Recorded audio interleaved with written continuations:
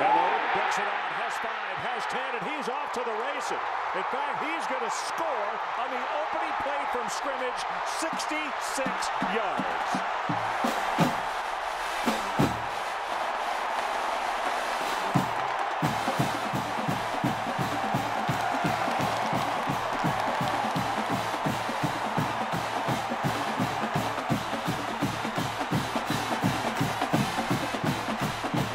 Well, guys, this is not the kind of start that Missouri coach Gary Pinkel wanted. Lane gets it away, and he just throws it away.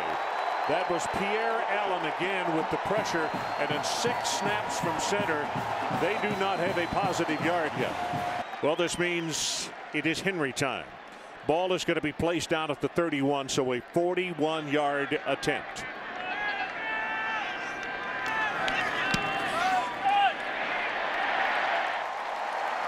Crowd loves him, and they should. He just keeps making them. Doesn't matter what the distance is. 10-0, Nebraska on top.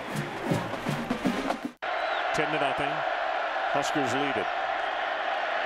Pressure off the corner. Gabbert gets away. No, he does not.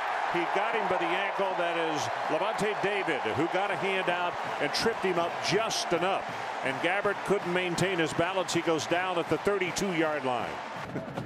And I don't know, that's the right thing to do. With the games that they played, Martinez by far his best game. First player in the history of this program to be over 300 passing, 100 rushing. And then Gabbert, who was 8 of 9 in that fourth quarter when the game was on the line against #1 Oklahoma. I think that was the fair thing to do. Split it down the middle.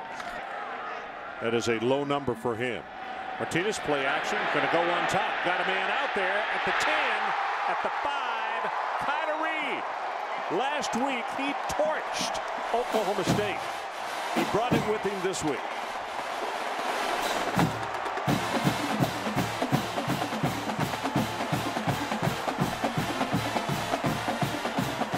Well, Ron, after the Missouri defense enjoyed their first, I wouldn't say lengthy break, but they've had some time to sit down, and Dave Steckel, the coordinator, has been telling them, guys, it's all about fundamentals. He said, remember your focus. He goes, that first guy has got to wrap up. I want everybody else rushing the ball. And Steckel has sort of an analogy for his defense. He calls it the fist.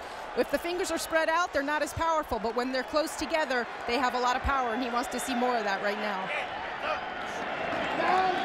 Well, they pulled the guards, running play to the right, and here we go again. Hello, down the sideline, and he's going to have another distance job. Let's make this one 73 yards. Ricky Henry with the key block.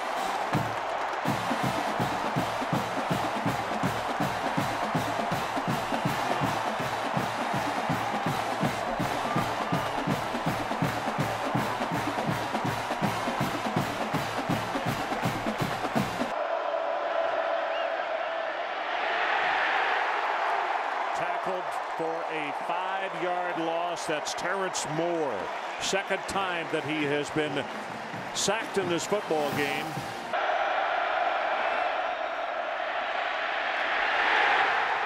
Sacked again, and now here comes a flag. Yeah, they're going to get Crick for targeting on Gabbert.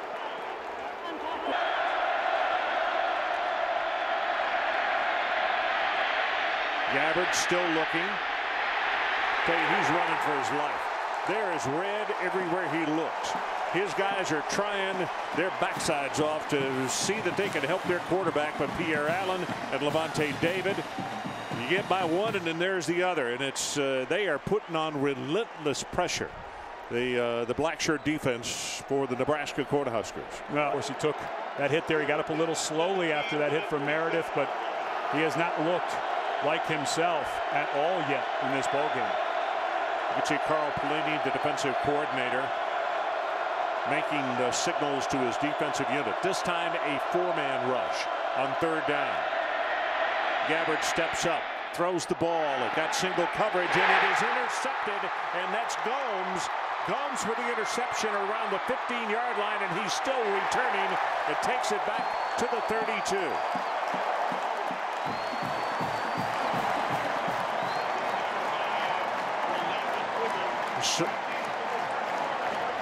Ed, there's no question we both thought coming into this football game that Nebraska is a very good football team.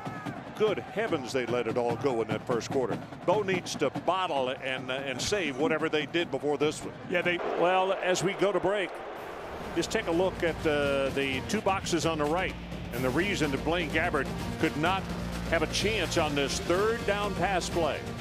Huskers 24-7. We'll be right back. Move when you're unblocked. Keeps it this time. Brings it back to the near side, and there is one of those good open field tackles that we told you about on the Missouri Tigers. That's Jackson, who made the hit. Kenja Jackson, sophomore out of Mansfield, Texas. And Martinez limping just a little bit, favoring that right leg. Boy, he is. And that was a low tackle by Jackson right on that right thigh. And, you know, those thigh pads, they don't cover the side of your leg. They mostly cover the front. And if you take a helmet on the side, that's very painful. Hello, Charlie. He is. And I've had a deep thigh bruise. I had a running back one time when I was in the NFL, hit the outside of my thigh full speed. And those thigh pads, you know, guys don't like to wear very big ones. And that's exactly what happened. The thigh pad almost always just protects right on the front, and Jackson got on the side there. And that is something, if it's a deep thigh bruise, that can really start to affect you. And you may see Green or Zach Lee have to come in this game. John Saunders alongside of Jesse Palmer and Roy Halou Jr.